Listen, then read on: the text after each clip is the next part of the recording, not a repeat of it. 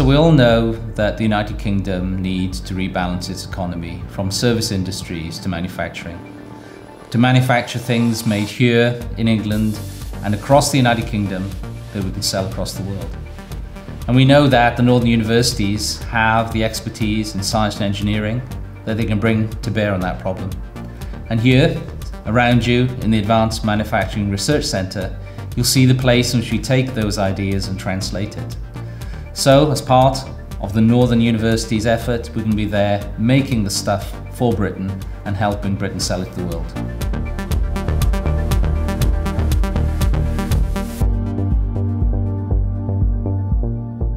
We all want to see a rebalancing of the economy, both a rebalancing regionally so that we get more economic growth in the north of England, more high quality jobs, but also rebalancing sectorally, so we see more manufacturing.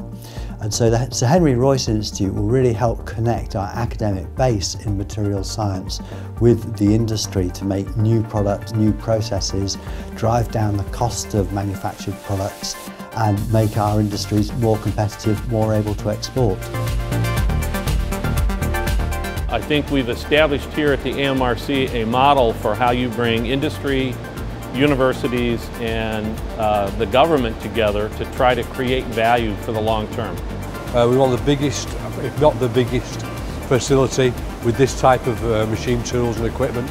We're in a very unique position as a university to develop industrial partnerships, particularly with the big players, you know, the aerospace and nuclear industry, because we have the capability to deliver large projects and large components.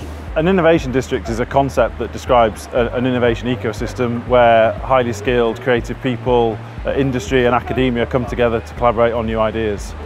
It's critical for this region because we are a manufacturing region. We have some unique capabilities in our research base, in some of our leading businesses, and we want to grow the economic impact that they can achieve. We know that many world-leading businesses have chosen to locate in Sheffield City region because of the skills of the workforce and because of the innovation assets like the AMRC, particularly in things like materials research. This is a hip joint replacement, and it's an interesting example of where we need better materials than we have at the moment. This particular one, this has actually been in a patient, and this one in fact went wrong, unfortunately. That is one of the things we're doing in Mercury, is to develop a better material. So over in the Coral laboratory you've seen, we'll be able to make new ceramic materials, and one example of that is a much tougher ceramic. This is a golf ball, and this is coated in a ceramic. And as you can see, I can drop it on the floor and it doesn't break. It's one matter taking a golf ball like this and coating it with a ceramic material, which you can show off rather nicely. It's a completely different matter producing a femoral head that you can actually put in the body, which is what this is. And that is what we're doing in the Mercury Centre, is to produce new materials like this one that we manufacture over there, and then we can come over here to the Sorby Centre to analyse them and understand the surface that we've produced. We won't get sustainable economic growth without getting our productivity up. And productivity in manufacturing follows from research, from skills, from developing new processes, from developing new products that are high value products. So this is really vital, not just for Sheffield, but actually for the UK as a whole. This is our main additive layer manufacturing system. It's called an RCAM.